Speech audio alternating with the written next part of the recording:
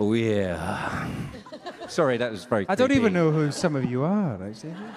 Wait, where's The your mics whiskey? are on now. Thank you for being here. Hello, hi. Where's the whiskey? Yeah, I thought they were going to bring out whiskey for you guys. We Yeah, get where's whiskey? the whiskey? Whiskey! Oh, here, come on, bring it out. That's more like it. Oh, hell yeah. You know this means they think we're no fun sober. Yeah, we can't do a panel without booze. Did he drink them on the way out? Can I have two? What are we You get drinking? whiskey. Anybody You guys know what though, we're that drinking? Sam, well, of course you know this. Sam has a new line of whiskey. Sam, do you know what we're drinking at all? Hello, sorry. Thank you. What is this? Do you know? This, I believe, is the Sassenach whiskey. Oh, brandy. Oh, dude, tell us about Sassenach whiskey, What a Sam. free branding, coincidence, here we huh? go. No, I'm actually quite intrigued, Sam. Are we all Genuinely. getting an endorsement fee? Exactly. Thank you. It's delicious. Okay, while it's being passed out, first I got to ask the producers. I was just mentioning this to the crowd, but when are we going to see Adso? I mean, this cat has gotten so popular. I think he's maybe under here somewhere. Wait, whoa. Shouldn't we toast first before we talk about cats? Yeah. Slancheva. Yes. Slancha. Do you not get one? Oh, I don't want one because I Sudafed and that is not going to mix. But water. That's Mazel tov. L'chaim. Adzo. Yes, back to the cat. Yeah, back to the cat. I feel like none of us need to be here, and you could just have the cat on stage right now, and you'd all be as happy. No. When might we see him this season? I can't remember, actually. What episode does Adzo appear in? I think it's a surprise. Yeah, you have to wait and see. What the hell? It's It's a major, spoiler. It's a major cat What do spoiler. we do this for? All right, let's go into the next thing. The theme song, which I love. I know so many of you love it too. You guys varied it up a little bit this season. Tell me the reason behind changing it up a bit. Well, each season we try to do something a little different for the main title song, as you've seen. And I believe it was your idea to go with the chorus and a choir, which was sort of partially inspired by, like, the Naval Academy's choir and the West Point choir. And Yeah, it was.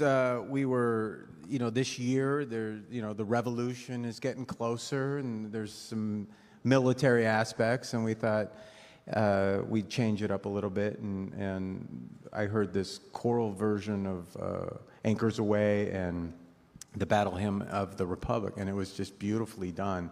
And we put it to bear, and we said, "Hey, can we do this?" And we wanted to keep Rhea involved also, but and he arranged this beautiful, main title. It was just the first time we heard it.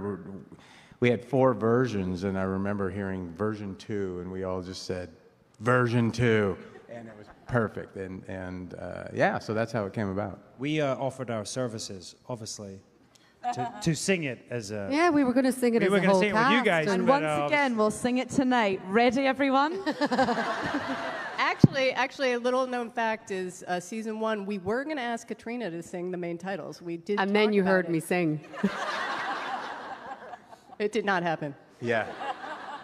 By the way, we should say that this is being live streamed all around the world tonight. So just spoiler alert, we are going to talk about the episode that you guys just saw. So if you don't want to know anything, just give us 10, 15 minutes, and then we'll get past spoilers. Can we mention that it is now, you can now watch it tonight, midnight. We've dropped it early.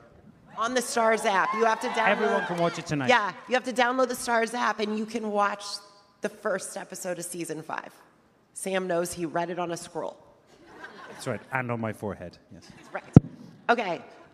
Sam, speaking of which, for Yes. you and Sophie, I want to talk to you both about that heartfelt scene with Jamie and Bree, where she and you are talking, and she says, "Dad, no matter where I am, I will always be your wee girl." When you guys were doing that scene, I mean, what did you think? You had to know the fans would eat that up. What was that like for you in that moment?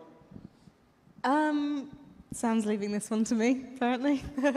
I think the pre-wedding scenes were actually some of the first scenes that we did when we came back for season 5. So I feel like they naturally had that sort of nervous energy of everyone back on set again, you know, finding your feet again as an ensemble. And yeah, I think it's, you know, it's a lovely sentiment. I'm sure it's very scary for parents when you are sort of giving your child away, especially for Jamie. He hasn't really had much chance to get to know Brianna. They're just sort of seeing their relationship blossom and getting closer and closer. And yeah, now he feels like he's losing her, but he's not. Yeah, it is exactly a bittersweet, and you know, he's not been part of her life, and he's always wanted that. And I think at least he gets to give her away, and he wants it to be right. And he also wants, you know, her husband, his stepson, to be, you know, the man that is right for his daughter. And so that's a really nice storyline that we follow through as well. But yeah, it's a really, really beautiful moment. And I think there's a few really nice pre-wedding scenes there that are beautiful. Same with Claire. And I think, you know, for Roger and Brianna, having this wedding in the 18th century is a very different feel than it would have been for them in the 70s. I'm sure they would have happily just eloped and done it, you know, sort of in secret and very easy breezy. But they're doing this in a way for their parents. Technically, they're already married. But so I think little things like Jamie remembering there's something borrowed blue, it's for Brie that's really touching, because it just takes her back to her time period a little bit and makes her feel more at home. You know what I also love so much is the flashbacks to Claire and Jamie's wedding that were shown, right? That was so nice. So perhaps the producers can talk a little bit about why they wanted to show some of those flashback scenes in there, because it was such a nice treat for the fans and everything kind of coming full circle. Yeah, it was something we kind of played around with in the editing bay as we were watching the show. And, you know, when you're doing a wedding, it's just redolent of other weddings and memories, and it's just a heartfelt sort of sequence. And I don't remember whose idea it was, but we were just watching the cut, and it felt right to sort of go into Jamie and Claire and go back to where it all really began, where the series began in a real sense, and where their relationship began. And I know when I've been at weddings, you know, since I've been married, I sit there and there's a part of me that drifts back to my own wedding and thinks about it, you know, when there's a couple up at the altar. And it just seemed like a nice touch to sort of, you know, be with them for that moment. And Sam and Katrina, when was the last time that you guys watched episodes from season 1? Do you ever go back and rewatch that, or do you watch any of the montages on YouTube of fans that they put together? Isn't it? It's normally when we're on the airplane and someone else is watching it, and you walk past. And yeah, actually, and somebody else was saying that to me the other day, that every time they're on a plane, the show that they see the most often of other people watching is Outlander, which I think is amazing. And also, you know, it's the wedding episode. Yeah. You're all a bunch of perverts. Do you guys ever go and look up the fan montages that they put together of Jamie and Claire on YouTube or anything? Because they're really it's really sweet. Have you ever Our fans are the greatest, hands down. Yeah, no, I mean, look, we were very lucky that we get to have so many interactions with the fans, whether we're doing fan events like this or conventions, and it's incredible how creative they are. Like, the montages they put together or books that they put together for us, and so, yeah, it's very cool. Do we not have another screening tonight? Or is this the second one? Simultaneous. Oh, it's simultaneous, right, it is, okay. Never mind. Also in the episode, I loved when Claire and Brie were talking about Frank. I thought that was a really nice way to bring Frank back into the fold. And I've also heard that we're going to go back when he died, right? After he died, and we're going to see some of those scenes. What can you say? It was in TV Guide. Who died? At this point, I don't know what's a spoiler. I know it was in TV Guide that it said that, you know, we're going to go back to when after Frank died in those initial moments. We do have flashbacks to the 60s, yes. But no, I think both Sophie and I loved that scene, or loved the opportunity to bring Frank back into her wedding day, because at the end of the day, whether, you know, everyone knows that Jamie is the best. But, but Frank did raise Brianna for 20 years. And, you know, it was her wedding day. And I think that it would be crazy if she didn't somehow think and include Frank in that moment. And, yeah, I think it was really important to have that in there. Yeah, it was one thing Katrina and I really talked about because, you know, obviously Frank sometimes gets a lot of hate, but he did. He was a wonderful husband. Jamie is the best. He did. He did raise Brianna, and yes, Jamie and Bri are starting to, you know, have this blossoming relationship, but he really was such a huge part of Claire and Brianna's lives, and she has a lot to thank him for, you know. Even he prepped her for going back in time. He taught her how to shoot, he taught her how to ride, everything. So he really did deserve that moment of respect on the day, and he definitely would have been in Brianna's mind, you know. Having your dad give you away is a big deal, and yes, Jamie is her biological father, but they are just getting to know each other, so of course he was at the forefront of their minds. Yeah, we love Frank. Yay, Frank. We do. Woo! Is there any chance Tobias might come back for some brief appearances this season in flashbacks? Tobias, you watching? I think he's busy being royal. Yeah, I think Tobias is pretty busy. Yeah. He is very busy. Okay, Richard, we Yeah. got to talk about Roger thinking that he's going to eventually go back through the stones and go back into the 70s. How much friction is this going to cause in his relationship with Bree, since he kind of assumes that eventually they will be going back? I don't think it's necessarily directly going to cause friction. I think Roger's priority is his family, is Brianna, is Jamie. And I think that is what he's going to put first and foremost. And I think that's one of the things that is sort of part of Roger's journey through season 5 is how do I provide for my family? How do I keep them safe? How do I fit in here? How do I adapt to the 18th century? And I think that's one of the things that he's really striving to do. One of the things he's really determined to do is sort of find where he fits in that time for his family. So I think Brianna and Roger this season are much more of a team. They're much more sort of united, I think. And I think they tackle a lot more together. So I think there's a bit less friction, actually, and I don't think the idea of will they or won't they go back to their own time necessarily causes too much tension between them. I think it's an important question for them because ultimately what is going to be safest for Jamie, really. But I think that's part of the story that we then, you know, take through season 5, so... By the way, is there any chance we might find out, obviously it's going to be hard in the 1700s, but who the real biological father of Jeremiah is? It's definitely Stephen Bonnet. I mean, by looking Isn't at it? him... He's so handsome. Finally. He's such a handsome child. Finally. So, I mean, look, you've seen Jamie, right? we ended up having about 5 sets of twins playing Jemmy, so about 10 children, and I think they they all all look like Ed. And they all look like Ed. All right, producers, And they what do you do. want to They say all about look that? exactly like Ed. That was part of the Well, he is casting Irish remit. after I was all. like, wait, what? They also cry, and they're a little bit annoying, so I don't know if that's a trait that they got from their I missed that father. bit. I missed that bit. Okay, producers, are we going to maybe find out at all? Is there any chance this season that we could, I don't know, some weird way? It's Outlander. Anything could happen.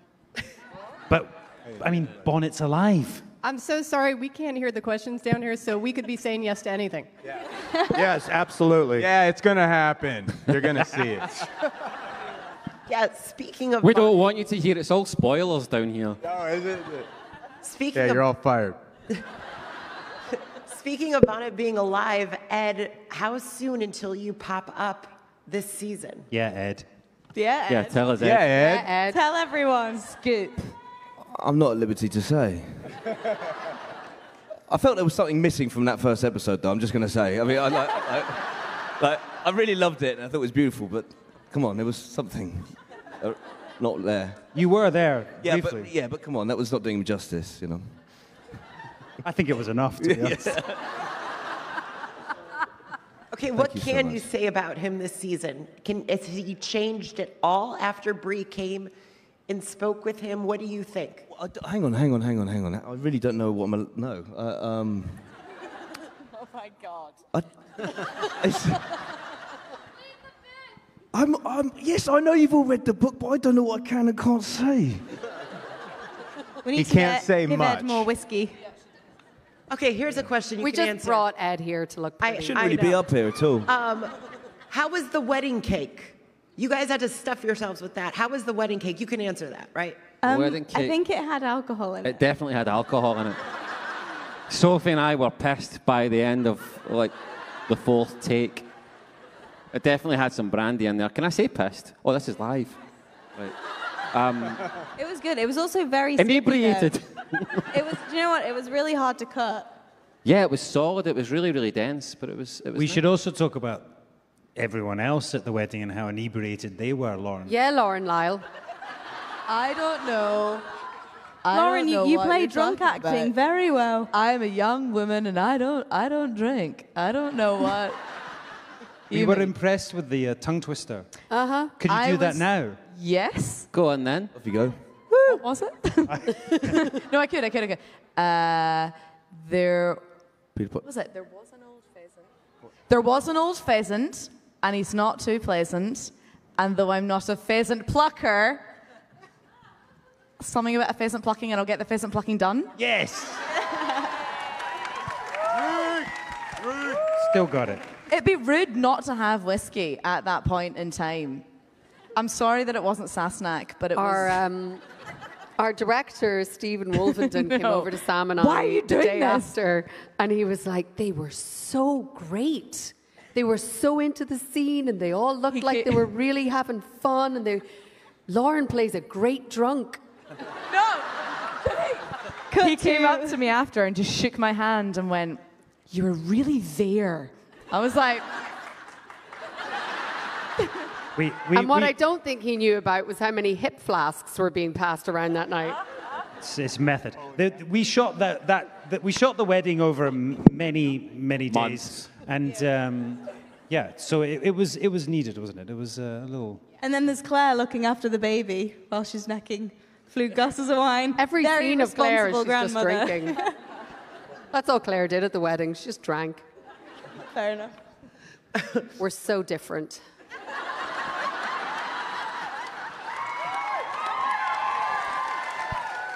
Drink for me. Okay, Mercosta down Yeah. there. The new. Refill, please. Keep them coming every 5 minutes until I pass out. And I'll be... Maria and Duncan, what are those scenes like for you both to play? Awful. I mean, I'm literally raging because I haven't seen episode 1 yet because I missed the cast and crew and then I didn't want to watch it on a laptop or something. So I waited till tonight. And then just when the big feckin' Love Shack scene came on, we were all like airlifted to come here. So I flipped, I still haven't seen it. God damn it. Anyway, it was a terrible, terrible hardship to have to do that with Duncan LaCroix, obviously. Yeah, it's out of my comfort zone, that's for sure. But I think you put that silver mane on, you put Granny's muff on your chin, and you're just ready to go, you know. You're possessed by the god of love, and things happen. We all live for Mercosta. Come on. I love that. Another moment that I loved in this episode was seeing you and Katrina try to juggle being intimate with also a crying baby. So it's kind of like we see Jamie get to be the father that he never was with a newborn. So are we going to see more scenes in episodes where perhaps they're babysitting for little Jeremiah? Not if that's how they're behaving, we won't. Yeah, I know, right? What? Very irresponsible grandparents, say. We leave you with our child for Sorry, you one have night. sex? One night. Can I say what You was have originally sex, and he's in the room. in the script? What's that? I didn't hear you down Can here. can I say what was originally in the script? Sure, go ahead. Originally, the baby was in the basket right next to the bed. And They were was very like- attentive grandparents. I was like, that's just weird. The baby's almost 2. I didn't The have a problem. baby was asleep. That baby Not is for never long. asleep. Well, not because of you two. It's never asleep. Making all that noise. So basically, in episode 502, Jamie and Claire get arrested. Oh my God. No, honestly, but that actually shooting that scene, that child, bless him, was really not enjoying being there. So there wasn't a lot of acting required. I remember it was like wait. He stopped, go, and it was pretty tough. But Well, no, we didn't actually keep the baby in during all the rest. FYI, everybody. we didn't. No. No, Sam, there's laws in the UK. You can't have babies in the same room at the You're same so time. pretty, really? Sam. No, we shot the baby out very quickly We did? and it was gone. Thought it was in the next door. Trina, I think shooting the baby out has kind of got a different connotation in America. Let's not do that. Oh, man. We got God, the oh, baby poor shots baby. and then we let it go home. We didn't shoot anybody. We didn't shoot anybody. Okay, David. Poor.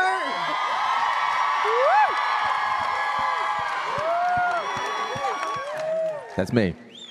I just need to say your name, and that's Sorry, I just woke up. apparently- I love it. Poor Lord John looked very sad at this wedding. Is he going to get any joyous moments coming up this year? He deserves happiness so much. What can you say? Please give us some hope. I know. He does. And does he get any happy moments? Well, there was that one time.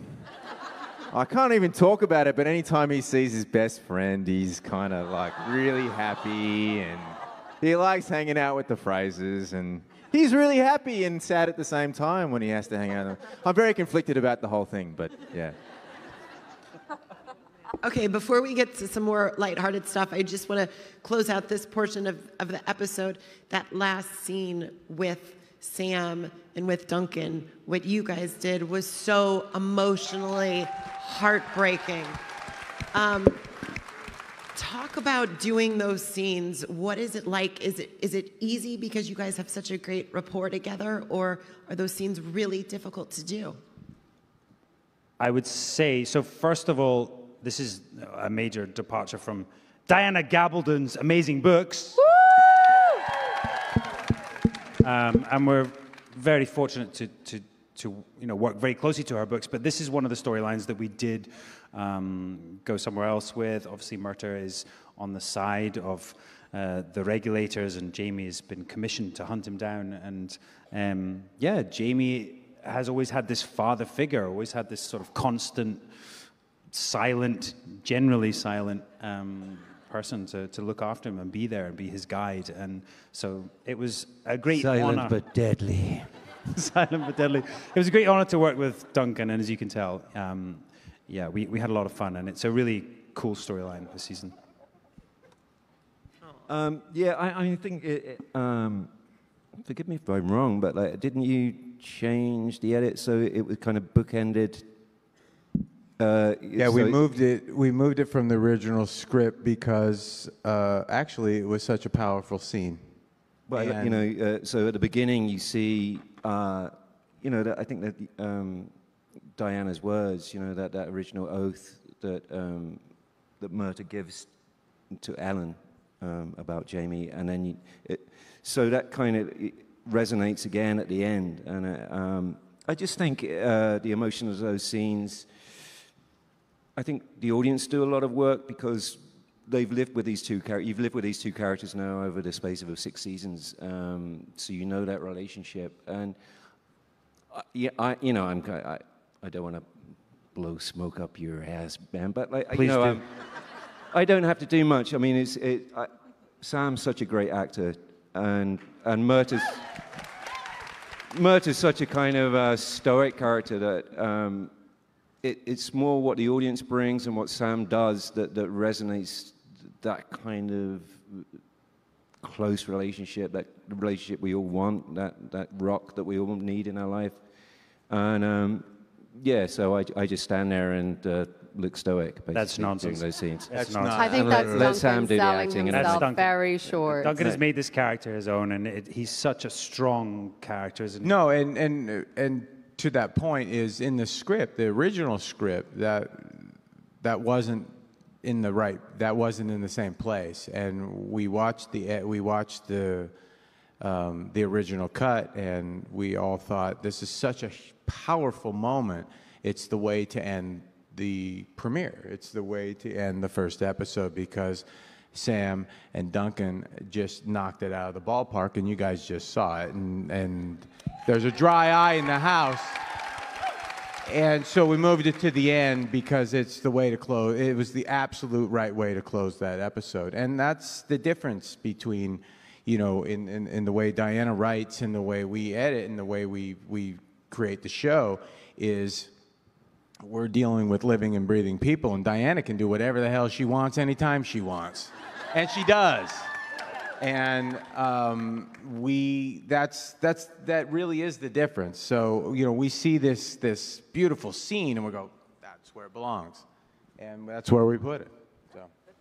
Yeah.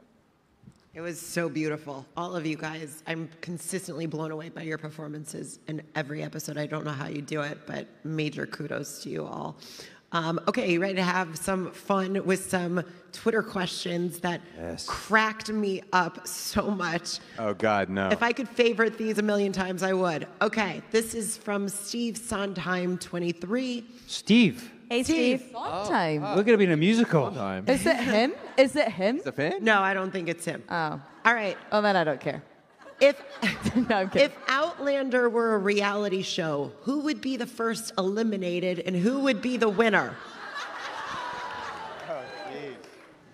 Do you have to sing in this reality show? Because then we have our elimination right here. Can I answer that question? Wait, what? Hang on a second. What the hell? I didn't do anything. I didn't. That's some bullshit right there. Well, See you, Richard. yeah. Roger is, I think, probably the second most intelligent person in the entire show, just behind Claire. I think he would work his way through it. I think he would work some stuff out, and I think he would be probably at least the second last standing. I'm sorry. Is this an the engineer. Voice, Brianna's an is this engineer. The Voice, or is it American Idol? Yeah, or? what is the reality show? Is it Cheer? You got to it's know Love what reality Island. is. It Survivor or is I mean, it? if it's Love Island, like Jamie and Claire are going to win. If it's The Voice. Is it Hunger Games style? Because then Roger's then I'm going to win. Love Island. Survivor. In case you hadn't noticed, we're a very competitive bunch. No, I love it. By the way, if it's Hunger Games style, I say Marcelly kills everybody. I'd take it. That's actually really I would, love and I it. will. Okay. Yes, moving on. This is from Heather at Ski Heat. For What? everyone, I don't know. If you were an adult beverage, what would you be? If you were a what? I'm sorry? If you were an adult beverage, what What's would an you adult be? beverage? What would when it's at Murta be? home? What would Murta be as a cocktail? He'd be a dark and stormy. Dark and stormy, yeah. I'd be a spicy margarita. Because in my past life, I was a Hernandez. So. Does that explain all the hair? What would Bonnet be? Coronavirus!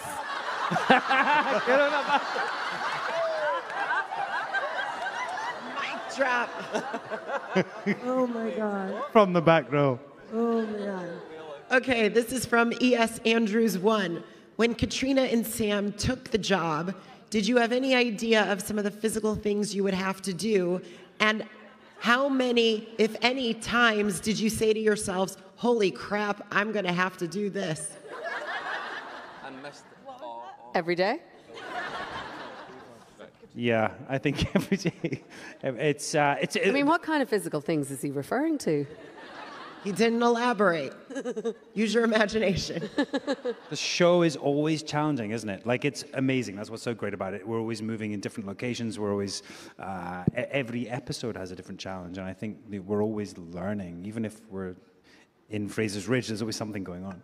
Well, it's amazing. I think we've had a few physical, like, they were going to take us in for axe, like wood axe training. And I was like, I got this. I grew up in the country, right, Matt? But I don't know. Oh my God. Yep, carry on. Let's move on. Next one. I love it. Okay, since tomorrow is Valentine's Day, has being a part of this show made you more romantic in your real lives?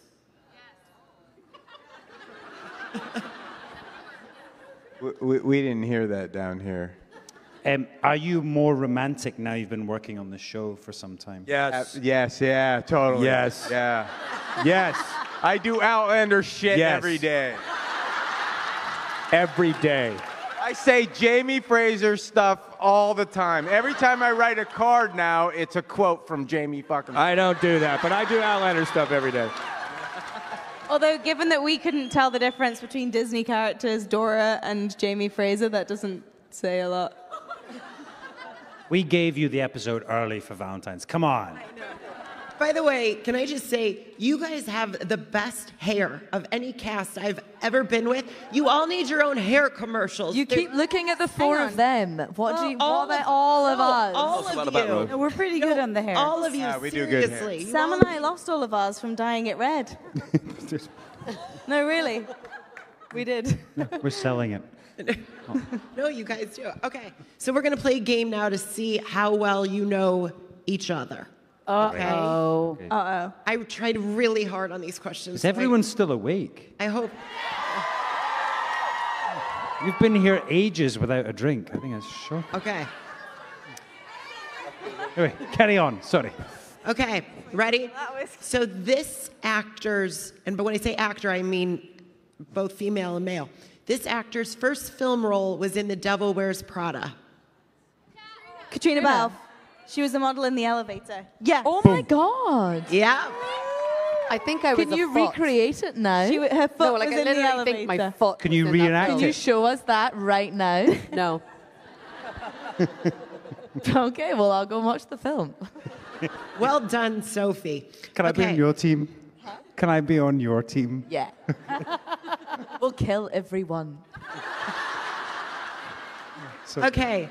This actor played Tom Cruise's role in Rain Man on the stage in London. Ed Spillers. Ed Spillers. Oh, wait, can I ask a question? Who from the cast went to see that? Actually, there's only one person who came to see it. Yeah. Thanks, ladies and gentlemen. I have no good excuse. You told me you were going to come and see it time and I'm time. sorry, and I Actually, said you said sorry you were going to so come and see it as many well. times. I was busy. I never said I was going, so I'm fine. You were there. Yeah. I didn't want to see it, so. Okay. This actor's real last name is Harris. Richard. Is it me? Richard. I'm winning this. I think it's me. Oh. Is it? Are you Richard Harris? It's Richard Harris. Did you not know? I knew Didn't that. know that? I knew that. Ed just Did asked, you not know? Ed just asked if he said I think that's his who we last thought name we is were casting Peerless. originally, right? Richard Harris. We thought we were Richard casting him, and then you Hairless. showed up. They want to be changed it. Ah, you guys thought you were getting Dumbledore for Roger. I'm sorry. Okay. This actor says their dream job is that of a professional eater. Ah, is that me? Professional what? Eater. Eater. Like eater. It might Like, be loves me. food, eats food. Is it you? What? Guys? Sophie? Lauren? It must be No. Sophie. Sophie Sam? does eat a lot. I don't know. I like bread. Get out my face. love bread. Was it me? Duncan? Was it Lauren? I think it was We Lauren. don't know. I'm going with... Nobody knows. It's Lauren. Lauren. When did I? You wrote it on your Twitter. Did I? You did. Oh.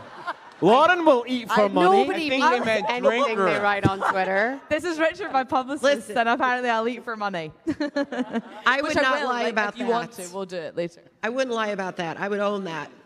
Yeah. Okay. It's dark.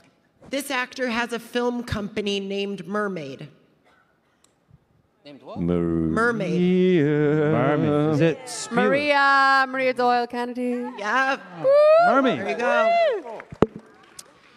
Okay, yeah. Okay, last two. This actor's parents are toy inventors. Sophie Skelton. Cool jobs. I love that. What's your favorite toy? That they've That they invented. They work for Disney a lot, so they did the Cinderella slipper game. But I've never played it, but I'll just say that one because that's actually the only one that I know. Can you get us all the free We game? play. Yeah, of course. Free Cinderella slippers. That's why we're friends. Okay, they're telling me to wrap up, but I'm going to go through two more.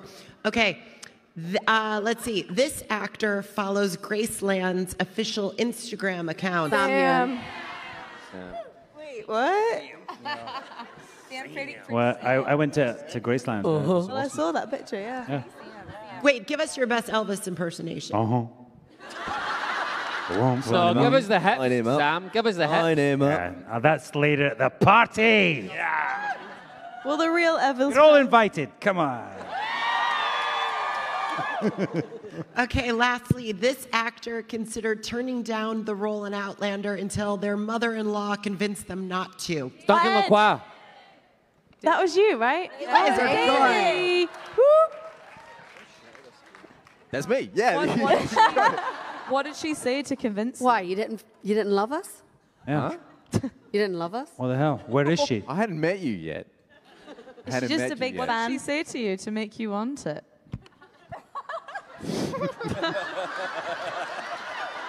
You're you gonna don't host. need to rein it in right now. Okay, last thing before we Thank you. go. Moving on. And Go on. I just thought of this because I made Sam do it on the carpet before I had a full-on coughing attack, and I'm very sorry about that again. You were saying that the season finale in season 5 is completely mind-blowing. It's one of the best finales you've ever seen in your life. Well, no, I've not seen it. However, Okay. I was in it. You filmed it. I think. I do not know. I've not seen it. Diana's seen it. Yeah, let's let Diana take this one. What have I seen? Well, Oh, Ep 12. Diana 12. wrote Yes, I episode have. 11 Yes, I have. this season. the best finale he's been in. He might be right. Yeah, it's pretty good. we don't know. I feel it's a very strong finale, and we worked very hard on it. So we're hoping that it will be. But yeah, I think it's probably one of our strongest finales we've done. Okay, so here's what I want all you to do. I want you to show the audience your reaction to reading that season finale script. Show us your reaction when you read it. Oh, the Give. Where's Roger? Nope. Yeah, let's No, see that Roger. reaction. Nope. Maria. Roger. What the fuck? Where am I? What the fuck? Matt. Where's Roger? Words. Not me. Yeah, not me. stage direction. Oh, me. Stage direction. Oh.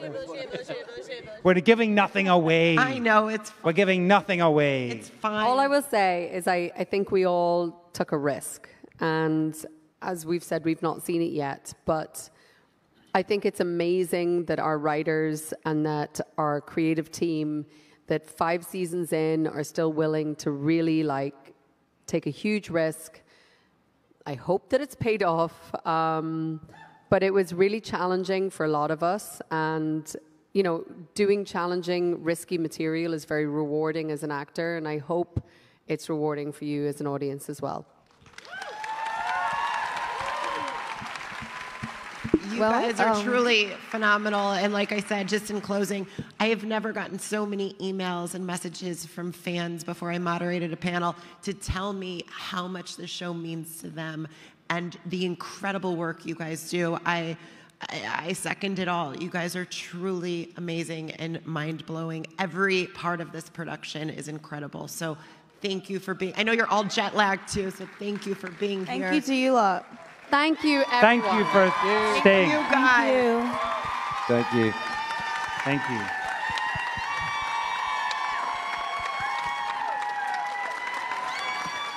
Thank you, everyone. Thank you for coming. Thank you. Thank you.